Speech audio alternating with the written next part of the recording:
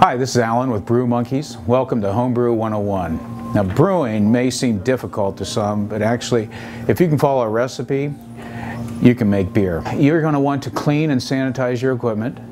There'll be a boiling process that you'll have to go through, a cooling down process, a fermentation process, and then a bottling process. Here's a basic ingredient kit. Today we're going to make a Weizen beer, which is a German wheat-style beer. Let's get this thing open and have a look at what's inside.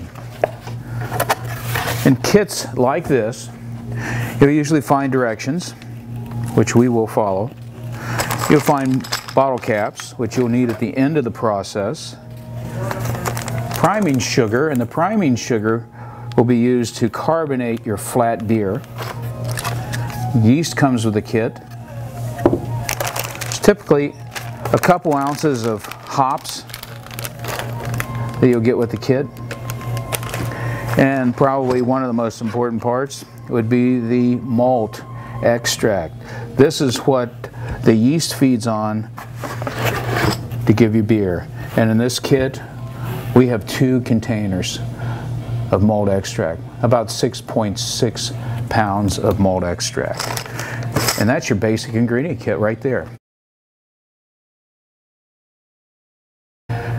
Now, before we get started on the components of an equipment kit, I want to say that by no means are you restricted to one style of beer. There are kits for every kind of beer that you like.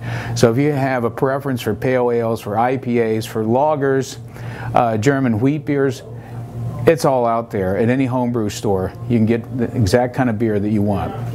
Now, the basic components of a kit, typically, what you're going to find is a thermometer. This is very important. You need to know the temperature of the wort, especially before you pitch the yeast. You have an auto siphon, which helps you siphon the beer. Very important piece of equipment. You have a thermometer, usually in these kits. A hydrometer. This is used to measure the specific gravity of your beer. It'll let you know if your beer is finished, and if you're interested, you can also find out the percentage of alcohol in your beer using a hydrometer. An instruction book is usually included in every kit. It's important to read those. This one happens to be a very short one, but a very concise one. An airlock. This keeps the bad air from getting into your beer, but allows the CO2 to bubble out of your beer. Usually there's a stopper included with that. Most kits have some kind of a sanitizer. It's necessary after you boil the beer to use a sanitizer. Everything that comes in contact with your beer after the boil has to be sanitized. There's a carboy brush, and you'll use that to get inside of this, all the crevices and the tight spots in this glass carboy. There's a plastic fermentation bucket. This can be used as a primary fermenter. It's great because it's got a big top on it, and that allows you to get in there and clean. The problems with plastic is they do allow air to get in. Okay? That's not an issue when you do your primary fermentation. Usually brewers will transfer their beer after 1 week into a glass carboy, and this does not let air in, and this allows the beer to age for a while. So here you have it, all your basic components in a brewing kit. But there's one more thing that you're going to need, and that's over here. A 5-gallon batch will produce 2 cases of beer. That's 48 beers that you get to enjoy, 48 premium beers that you'll get to enjoy, and you've made it yourself. There are 3 basic stages to making beer. That's brewing, fermenting, and bottling. In the brewing stage, you basically combine malt with hops, with water, and heat, and that gives you wort. In the fermenting stage, you combine that wort that you made with yeast and thyme, and that makes beer. Now, the people in the brewing industry like to say that brewers make wort, but yeast makes the beer. And then there's the bottling stage, which is taking the flat beer that's fermented out, adding priming sugar, and again some time, and you get carbonated beer. Now, to help you with all those stages, to help you understand it, you may want to get a resource. And there's some great books that are available at all homebrew shops, such as the Brewer's Master Bible, Home Beer Making from William Moore, The Complete Joy of Homebrewing by Charlie Papazian. By the way, this is not the most recent example, but we sold out of the most recent example, so I brought my original copy from home. This book is as useful as it was, as useful now as it was 20 years ago when I first bought it. And then there's Homebrewing, How to Brew by John Palmer, also an excellent book. All of these can be found at Brew Monkeys and any homebrew supply store here in Cincinnati. First thing you need to do is get your kettle up to boil. And as soon as the water is boiling, as it is right now, you need to add some syrup. Now, one word of caution. Please never add the syrup directly into the heated pot while it's in direct contact with your heat element, whether it be a flame or electric element. What will happen is this syrup will go straight to the bottom and scorch. That'll ruin your batch. So the first thing you want to do before you add this syrup is turn off the heat.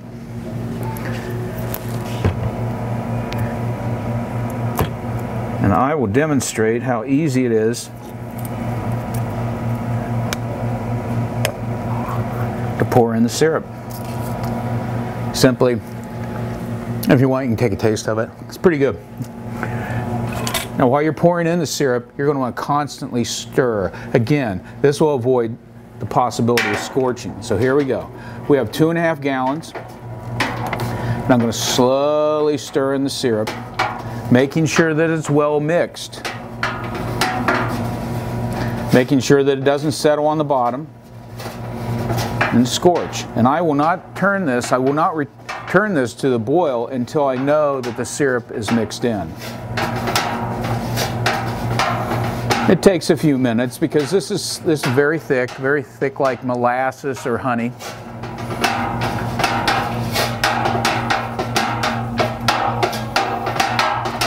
It's got a wonderful aroma.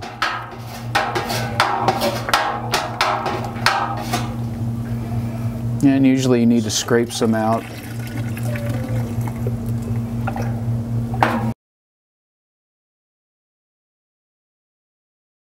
Later on, I'm going to add another canister of malt to this beer, and to facilitate the pouring of it, I put it in a hot water bath over here, and that'll loosen up that malt or that syrup and allow you to pour it a lot easier. Now, will I have to scrape it?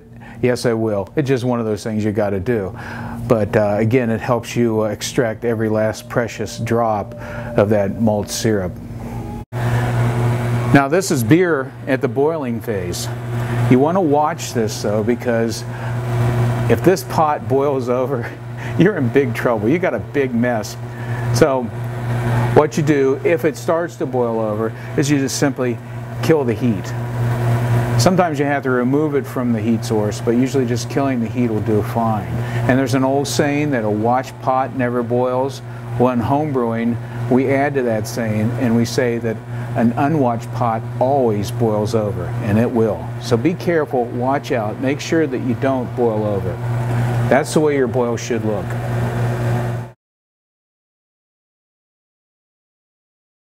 At this point, we have a boil, and the directions say add 1 ounce of hops. So I'm going to add these hop pellets to the kettle, and I'm going to watch out for boil over. At the same time, after I add them, I've got to set the timer for 40 minutes. So here goes. The hops are added. Oh, they smell great. I'm going to have to stir them a little bit. And I wish you were here to smell that aroma with me. It is wonderful. Okay, now it's time for me to set the timer for 40 minutes. And I'll watch and make sure it doesn't boil over. There we go, timer set. And now we have to wait before our next addition of malt. Now I've got the second addition of malt sitting there in a hot water bath. Usually with a recipe, they'll tell you to add all the malt in at once. But with this recipe, they're going to have it added after 40 minutes. As per the directions, we're going to add the second can of malt, and then we'll set the timer for an additional 15 minutes. Now I've let this warm to facilitate pouring. I'm going to open it up and get some of that sweet malt into the beer. I'll put this here. And please remember to cut your heat before you put the malt in, otherwise you'll get scorching. And here goes. Slowly pour it in. Stirring constantly is very important, because even though we've turned off the heat, it's still hot at the bottom. So you have some conductive heat that's going to affect the syrup if it hits the bottom and stays there. So as long as we're stirring it about, it's not going to sit in one area all concentrated and scorch. And it's going to take me about 5 minutes to get this all taken care of.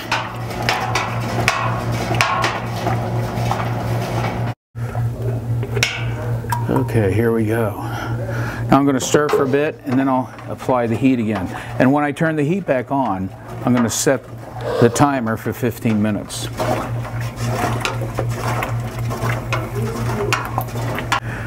Now I've got this well stirred in.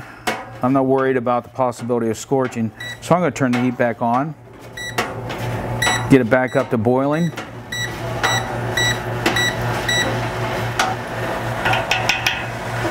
And at this point, according to our directions right here, I'm going to set the timer for 15 minutes.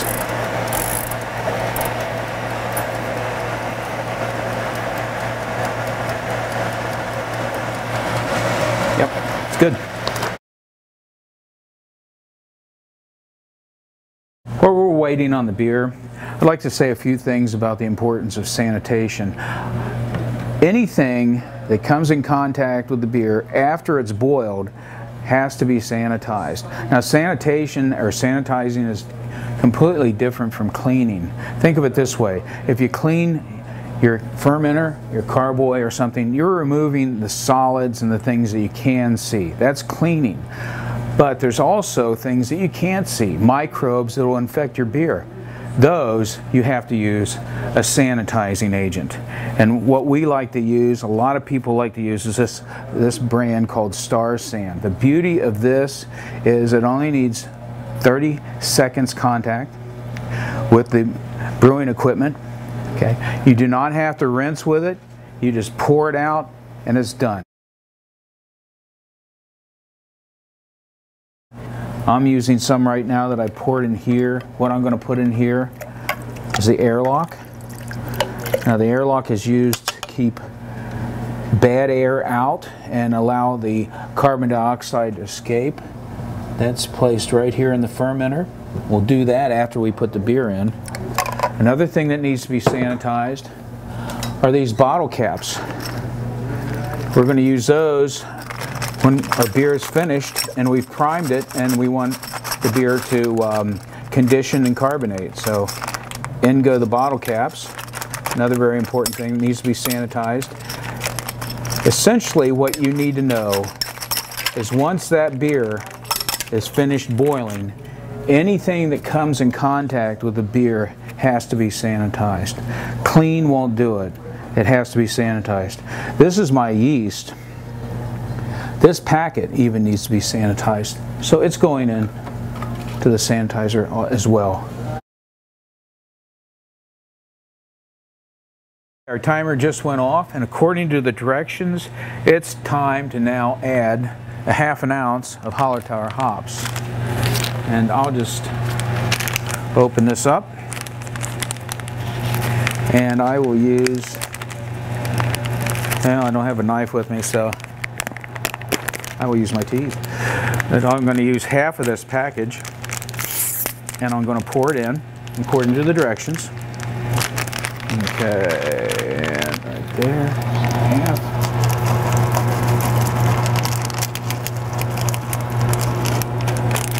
half the package. I'm going to stir it a little bit. And now I need to set the timer for 5 minutes. After that timer goes off, our beer is done boiling, and we'll move it over to the sink to cool it. So let's set the timer right now for 5 minutes. And all we need to do is wait. The timer just went off. We're finished with the boil. It's time to cut the heat, and it's time to pick this up and put it in an ice bath to cool down the wort so we can get ready to pitch the yeast. Is to take this, transfer it over to the ice bath, where we're going to let it sit for a while and cool down. It'll work its way down. I'll fill this up with water, and it'll take care of the wort. We now have wort in here, and that's all. It's just time. We got to let it cool down. Well, now that we've finished cooling down the beer, we're ready to put it in the fermenter. And what we call this is a primary fermenter, this bucket right here. And I also have another one right here. This has been in contact with a sanitizer overnight.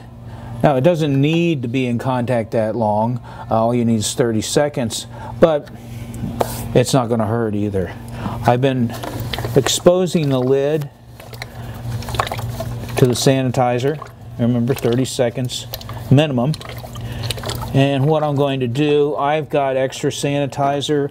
I can keep this and use it again, but I'm going to just dump it out so that I can pour the beer into the primary fermenter. So here goes.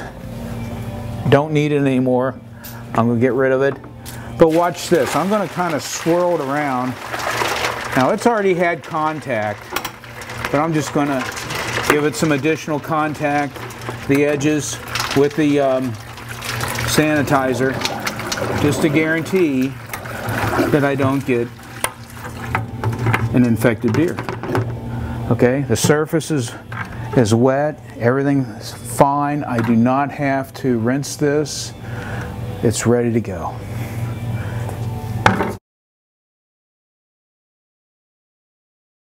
Our beer is cooled down and it's ready to transfer into the fermenter.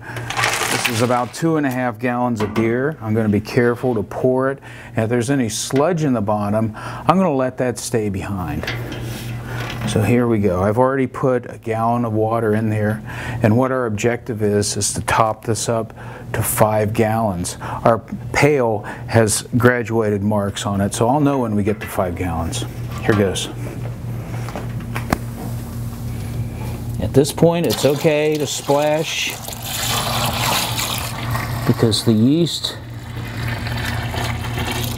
likes oxygen. Now there's some of that sludge that I was talking about. I'm going to leave that behind. And it's time to top it up to 5 gallons. We got some chilled water here. This is spring water. It's clean, sanitary, I should say.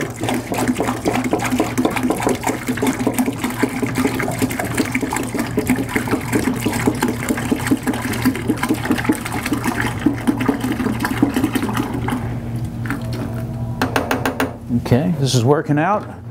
We're at 4 gallons. We got room for one more.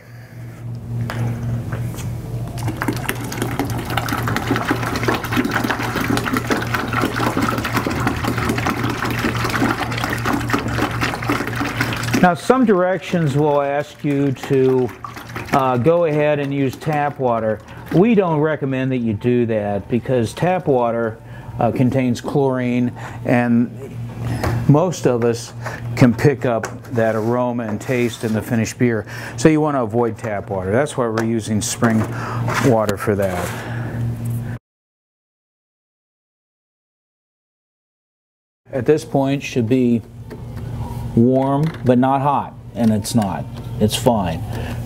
So there's one thing left to do, and we've allowed our yeast to sit in the sanitizer for a while. I have this knife and the sanitizer. Remember, anything that comes in contact with the beer at this point has to be sanitized. So open up the yeast, And what we're going to do with this is sprinkle it on top of the beer.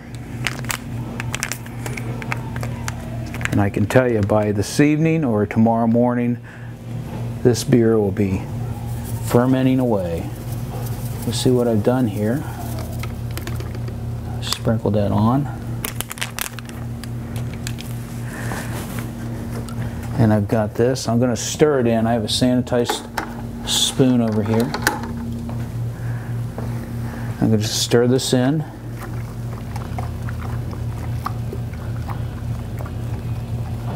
Now when I poured the beer in, I poured it from a distance to create this foam. I want to aerate the wort. And the reason for that is yeast at this stage loves to have some oxygen. And it uses the oxygen to reproduce itself. But then when you get to a certain cell count, it kind of stops reproducing itself. And it's at that point that it actually makes beer. That's when the yeast stops reproducing itself and it starts making CO2 and alcohol. The CO2 will escape out of the airlock, the alcohol will remain, and that's what we like about beer, besides the taste. And it's also one of the things that helps preserve the beer. So it's a good thing. Okay, look how frothy that is. That's what you want to do. Alright, we've aerated our wort properly. Let's take an original gravity reading. What we're going to do is find out what the specific gravity of the beer is. So I've sanitized this. Sanitized it well. Very important. And I've also sanitized a measuring cup. Then I'm going to use this measuring cup. It's completely sanitized. I'm going to go into the beer. Okay. I'm going to pour out a sample and get my original gravity reading to see if I'm within the proper range. Okay. And I'm a little finicky about pouring things back into the beer, so I dumped a little bit down the drain. But I'd rather do that and make sure I have a clean beer than take the risk. Get rid of some of the foam. Now when you get a hydrometer like this, usually you'll notice there's a bunch of different numbers, a lot of calibrations on all sides, and the one that I want to make sure that I read is the one that's for beer.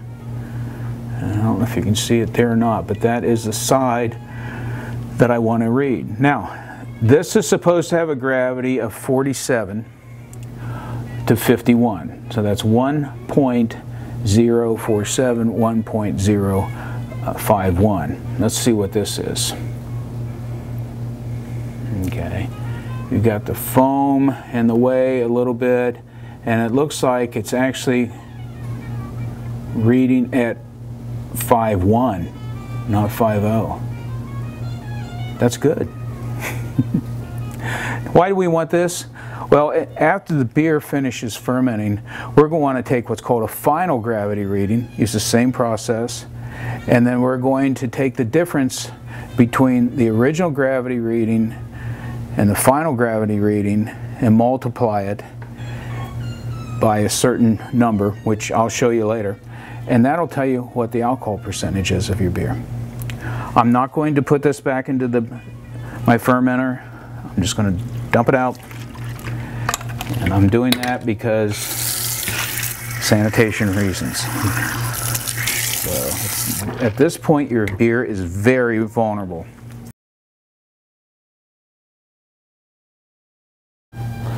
Okay, this has been in the sanitizer longer than necessary, but long enough to give me peace of mind. Remember, it only needs 30 seconds contact time. And I'm going to put this on right here, nice and tight. Now, you don't see any action right now, but that yeast is starting to work its magic. And what I'm going to do is fill this halfway with some sanitizer.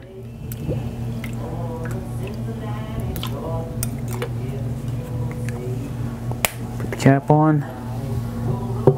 Insert this into that grommet.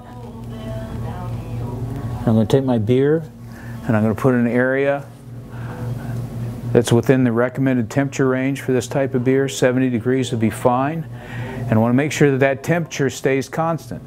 Beer doesn't like wide fluctuations in temperature, so as long as you can keep it constant, your beer is going to be happy.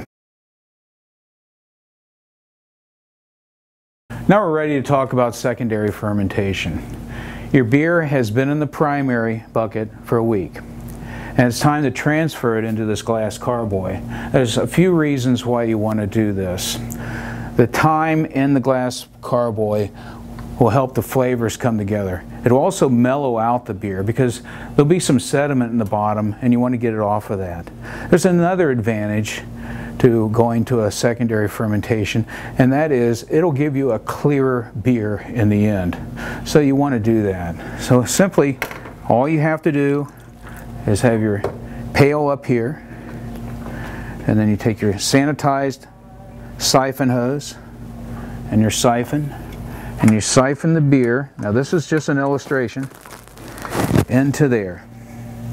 And once, try to keep the racking cane from collecting all the sludge in the bottom. So just take it off the bottom a little bit.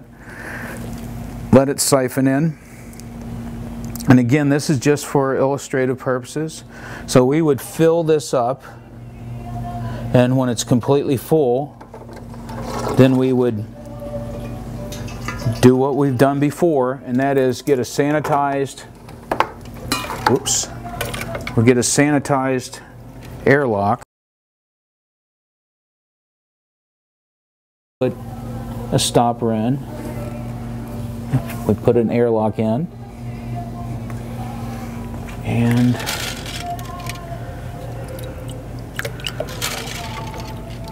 we're going to want to add some sanitizer to it. Put that on, and that's it.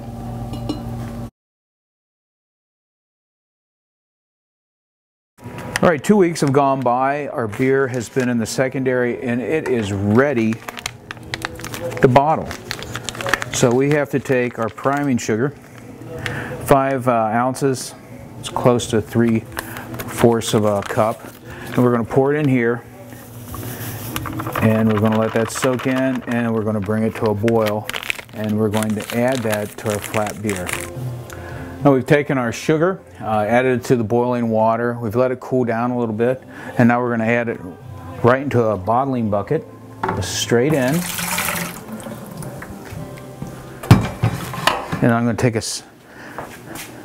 take off the airlock and put that in some sanitizer over here. I'm going to take my sanitized siphoning tube, and actually this product is called an auto siphon. See how it works? It's great. You don't have to suck on the hose to get a siphon going, so no worries about infection there. And also, because this is star sand, we don't have to worry about the star sand coming in contact with the beer. It won't hurt a thing. Okay, we add this in right here, and we begin the siphon. And our finished beer is going to mix with the sugar water. And I'm going to try to keep it off of the bottom, because there is sediment here, and we really don't need to introduce any more sediment in. So there would have been a lot more sediment if we had not removed this beer from the primary fermenter. So it's been in glass for 2 weeks. It's flat, and we've got to add this priming sugar in order to get the beer to carbonate in the bottle. Our finished beer is now mixed with the sugar solution, and it's ready to put in the bottle. There's a couple ways to sanitize your bottles, and believe me, you've got to sanitize those bottles. One way is to use the star sand, 30-minute exposure. Rinse it out. Set it on a platform. Now, you'll notice I'm using a dishwasher because that's another way to sanitize your bottles. What you would do is put the bottles in the dishwasher, set it on the full cycle, set it on the heat dry setting, and that steam heat will sanitize your bottles. You can do that a day before, and when you decide to bottle, open up the door to the dishwasher, and there they are waiting for you to bottle them. Anyway, here's how we do this. We get our siphon started. Notice we have a bottling tube right there. The neat thing about this is it has a little valve in the bottom of it. So you press against the bottle as it fills up. When it gets close to the top, you pull it out. That valve stops the flow of the liquid. Let me demonstrate. Okay, I'm going to get this going first.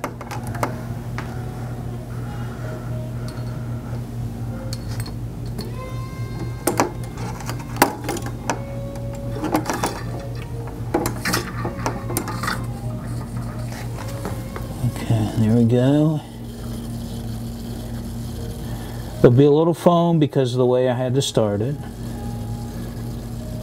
We're going to rack this beer. This is the finished beer mixed with the sugar. And we're going to go all the way to the top, a little foam, and I'm going to pull this out. And I'm going to hand it to my assistant over here. And notice he's taking some caps out of the sanitizer. He's going to place it on there. Use the levers, go down, and there we go. You want to put that in the case over there? Well, actually, I have another case. We'll wait for just a minute here. Okay, I'll get another bottle out. The sanitizer. Again, I recommend you use a dishwasher. It's a lot easier. You set this down in here. Siphon. Try to get within about 1 inch of the top.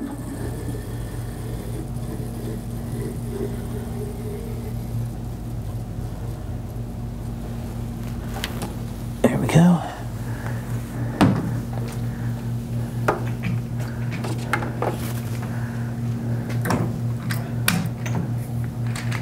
And you do this until you have all 48 bottles filled. Okay, you've capped all your bottles. You fill the case.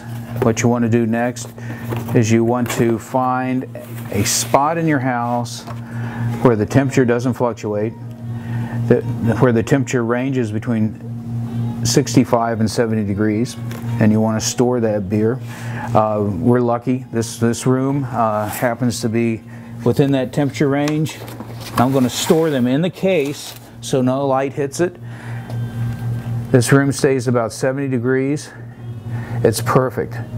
Now we're going to wait for 2 weeks, and then after 2 weeks we're going to test to see if the bottles have carbonated to our liking. And if at the end of 2 weeks it hasn't, then we're going to put them back in the case. We're going to wait another week. All right, our beer's finished. There's only one thing left to do, and that's to chill it and share it with friends. So you hear that sound? And that's what we want to hear. And let's pour this baby. Okay. Here you go. Try it. See if it's any good. It smells great. That's what I wanted to hear. And let's see. One for the cameraman. There we go. Let's try that stuff. Cheers. Don't mind if I do.